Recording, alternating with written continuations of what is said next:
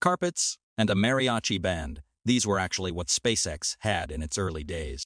And of course, for NASA, it means nothing. We hadn't proven anything, I hadn't proven anything. Yes, in the context of the aerospace industry at that time dominated by government agencies, the emergence of a young private company with a dream of changing the world was the reason why it was poo-pooed by everyone, including NASA. But everything has changed by now. Its achievement can be able to eclipse any titans such as Boeing or NASA's SLS. Politicians and other private companies fear SpaceX's rocket monopoly, while NASA has become SpaceX's loyal customer for many years. And those shocked NASA Administrator Bill Nelson, I think the private space industry is extremely beneficial. Just look at what SpaceX has already accomplished. So how did SpaceX transform itself from the stepchild of the aerospace industry into a game master today? The world is made up of unbelievable truths, and Elon Musk dares to do those unbelievable things to create a new world. The image of rockets such as Starship, Falcon, and Dragon spacecraft flying in the sky is something too familiar nowadays. And those vehicles have been so successful it is bordering on a monopoly. However, just several years ago, this was something critics considered unrealistic. When there was the beginning of the space cargo and crew programs, the two serious bidders were SpaceX and Boeing, and everybody poo-pooed SpaceX and said, "Oh, Boeing is a legacy company," Bill Nelson said. Well, guess who is about to make its sixth flight after its first test flight with astronauts, and guess who's still on the ground?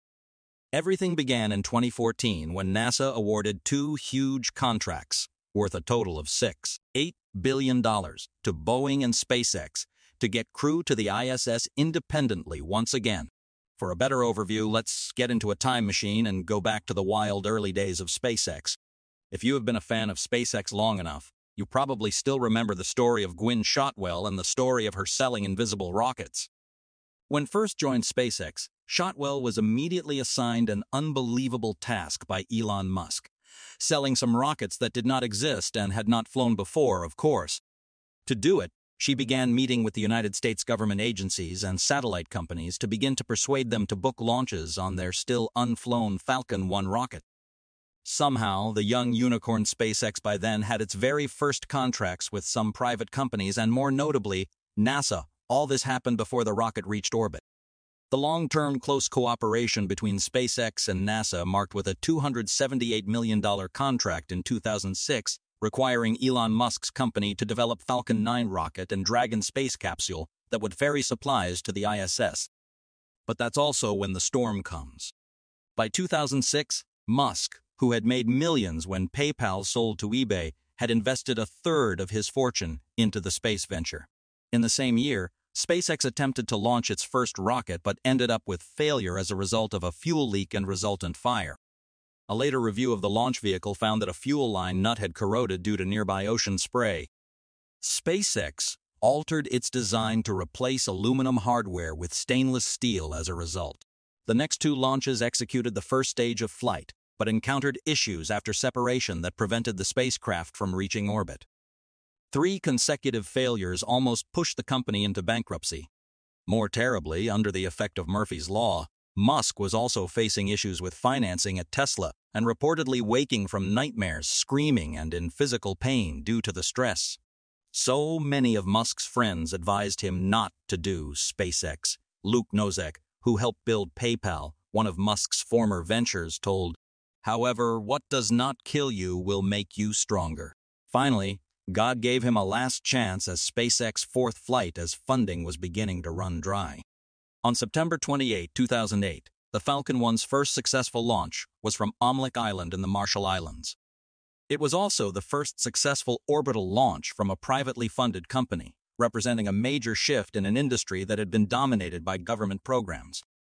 That historic mark paved the way for more lucrative contracts between a young private company, SpaceX, and a massive national agency, NASA. In 2012, SpaceX launched its first cargo delivery to the ISS, and by 2014, it was co-awarded the aforementioned NASA contract. NASA's Commercial Crew Program Manager, Kathy Lueders, told reporters, Boeing and SpaceX proposed the value within which they were able to do the work, and the government accepted that. However, even if you can demonstrate your value, criticism will not leave you. In an article for Forbes in 2011, Aerospace and defense writer Lauren Thompson voiced concerns about NASA becoming overly dependent on the still-young SpaceX, and also wrote that Musk's enthusiasm is infectious and inspiring, but SpaceX's performance to date doesn't measure up to the rhetoric. There was also doubt within NASA. Former NASA astronaut-turned-SpaceX engineer Garrett Reisman told that there was a perception of SpaceX along the lines of "they're cowboys, they're dangerous, they're going to kill somebody." Despite being the focus of criticism, SpaceX has chosen to do its best in silence and let time tell. In 2020, under Crew Dragon Demo 2, SpaceX made a big bang as a rocket ship named Dragon breathed new fire into America's human spaceflight program, carrying 2 astronauts on a much-anticipated adventure. The launch of the SpaceX Falcon 9 rocket and Dragon Crew capsule from Florida's Kennedy Space Center to the ISS marked the first time since 2011 that humans had blasted off into orbit from United States soil. To date, SpaceX's Crew Dragon has completed 6 missions and is awaiting the return of Crew 7. The Dragon's reliability is so impressive that NASA decided to extend its number of missions from 6 to 14. Starliner, meanwhile, nearly a decade on, has yet to realize its dream of becoming a premier spacecraft supplier. Not a single person has flown Boeing's spacecraft to space. No one has booked a private flight. Continuous technical problems kept the vehicle on Earth for a long time, causing many questions about exactly what was behind these strange series of events. As a result, the company absorbs $1.4 billion in cost overruns. So, what went wrong? To answer, NASA's safety advisors have called for an independent review of the program. In April 2021, SpaceX continued to receive NASA's trust to develop one of the most crucial aspects of the Artemis 3 mission to return American astronauts to the Moon, for the first time in over half a century. It is the Human Landing System, the Starship lunar lander that will lower humans to the lunar surface, while NASA's Orion capsule remains in orbit around the Moon. In preparation for Artemis 3, SpaceX has pushed the Starship's development as fast as possible. Fast forward to 2023, just 1 month after Flight 2, the company quickly performed the static fire test with the next Starship's both stages, including Ship 28, aimed to demonstrate engine startup during a flight in space. This test plays an important role in demonstrating HLSE's capability in Artemis 3 and gearing up for Flight 3, where SpaceX will perform Artemis's key point, in-orbit refueling. The company aims to conduct Flight number 3 early this year. Previously, Starship HLS's full-sized mock-up elevator was also checked, not mentioned to the component tests regarding to Raptor vacuum engine or nose cone mock-up several months ago. With such a snowballing speed, we can absolutely raise hope that Artemis 3's timeline will take place in 2025 as planned. By contrast, NASA's SLS, or the backbone of the Artemis program that was just launched in Artemis 1 in 2022, cannot keep up with the public's expectations. Its development alone costs Congress 12 years and $23 billion, and that's not taking into account the Orion capsule. Not enough. Although expensive at $4.1 billion per launch, its thrust is only half that of Starship. The existence of SLS has been controversial for many years, thus the emergence of commercial companies is much needed. Bill Nelson also confirmed that, "So I want Blue Origin, I want SpaceX, I want all of the other companies to be successful because I want as many opportunities for us to explore the cosmos as possible." NASA made history in 1969 when Apollo 11 sent humans to the Moon.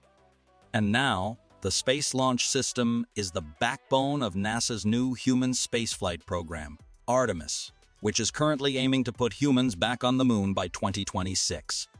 SpaceX has equally lofty goals. The company is testing the Starship, a fully reusable rocket capable of sending humans to the Moon, Mars, and beyond. But first, SpaceX plans to use the Starship to send Japanese billionaire Yusaku Maezawa and a crew of specially chosen passengers around the Moon. This mission was originally announced in 2018 with a 2023 launch date. However, Starship has not yet been allowed to conduct the next orbital flight test by the FAA. The first attempt ended in flames. Despite their different goals, the SLS and Starship serve surprisingly similar purposes, even more surprising when you consider how NASA plans to use the Starship to land the astronauts on the Moon. As these two rockets shoot for the Moon, Here's how they compare. Firstly, to be fair, we need to talk about the important specifications, including their size and power. SLS is slightly complicated in that it is expected to come in various combinations. Its first variation, Block 1, will stand at 322 feet tall and weigh 5.75 million pounds. When it launches, Block 1 will produce 8.8 million pounds of thrust, which is 15% more than Saturn V produced. It will be able to send more than 27 metric tons or 59,500 pounds into orbits beyond the Moon. In its Block 2 configuration, SLS will produce 9.5 million pounds of thrust and will be able to lift more than 46 metric tons or 101,400 pounds to deep space. Starship is set to be taller than SLS, standing at 400 feet with its cargo and booster stage combined, according to SpaceX. Its super heavy booster stage will be able to provide 17 million pounds of thrust. Orbital capacity figures publicly available on the NASA and SpaceX websites aren't directly comparable. For example, NASA says SLS will be able to launch 46 metric tons to deep space, while SpaceX says Starship will be able to launch more than 100 metric tons into low Earth orbit. This is complicated by the fact that SLS is intended to go straight to its destination, while there are plans for Starship to reach Earth orbit, refuel via another Starship, and then continue its journey, which would boost its range and payload capability. However, an important aspect, the SLS is not a reusable system. The Starship, on the other hand, aims to be SpaceX's first fully reusable rocket. The Falcon 9 and Falcon Heavy had an expendable second stage. The capabilities of Starship and SLS may be comparable, but the pace of their progress is starkly different. CLS funding started in 2011, 3 years before SpaceX broke ground for its spaceport at Boca Chica Beach. The debut SLS flight occurred last November, a 25-day-long mission that sent an uncrewed Orion capsule to lunar orbit and back. With the first Starship launch, SpaceX's effort has nearly caught up with NASA's heavy-lifting counterpart. Next, and most importantly, how much does it cost to launch? Well, the SLS won't come cheap. NASA has spent $11.8 billion since it began developing SLS in 2011. After many delays, the huge rocket debuted on November 16, 2022, when it launched NASA's successful uncrewed Artemis 1 mission to the Moon. An additional $11.2 billion was allocated in the White House's 2024 federal budget request for future work on SLS from 2024 through 2028. NASA plans to use these funds to develop core stages, rocket engines, and other components for SLS, ultimately to increase the vehicle's efficiency as well as the amount of cargo that can be delivered to the Moon for Artemis. However, the baseline costs and schedules for this future work have not been established despite GAO's nearly decade-long concerns, according to the report, which was put together after interviewing NASA officials and reviewing the agency's current activities, SLS's documentation, and future plans. NASA does not plan to measure production costs to monitor the affordability of the SLS program, the report states. In late 2021, a report by NASA's Office of Inspector General showed that NASA will likely spend a total of $93 billion on the Artemis program between 2012 and 2025, and that each SLS launch will cost about $4.1 billion. A large chunk of the budget was attributed to hiring contractors in every U.S. state and more than 20 similar partners across Europe. As Musk declared, even NASA recently admitted that SLS is unaffordable.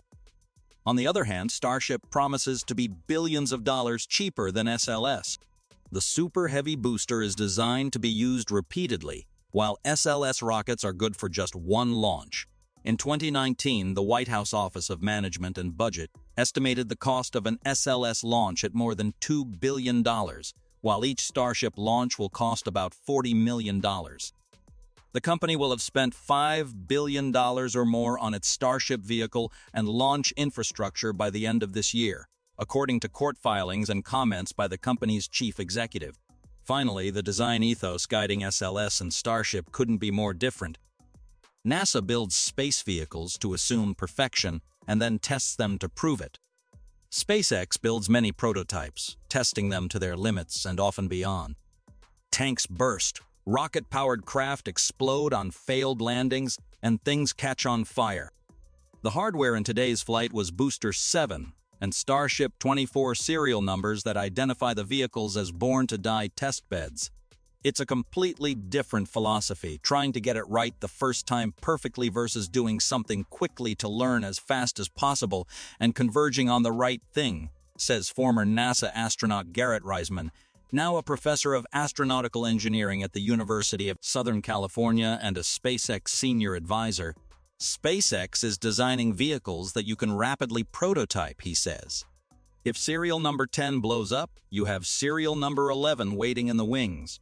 Just keep moving and keep learning. This is fine while building spacecraft, but that mentality must shift when it comes to flying with humans aboard.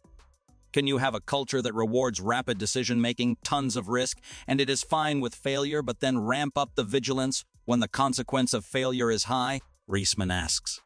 The trap that SpaceX has to guard against is, can you dial it up and dial it down appropriately? After all, when SpaceX finally tests, flies, and produces a reliable version of Starship in the next few years, it will disrupt the global launch industry. Previously, the limiting factor for what one might do in space was cost. At a price of $4.1 billion per mission, the SLS and Orion embody this concept. When Starship delivers, it will change the fundamental question behind our exploration program from what can we afford to do in space to what should we do in space. And that just wraps it up for today's episode. Make sure you subscribe to the channel and turn on the notification feature so you don't miss any space-important updates. Your support is our driving force to continue delivering high-quality content. Thank you, and we look forward to seeing you next time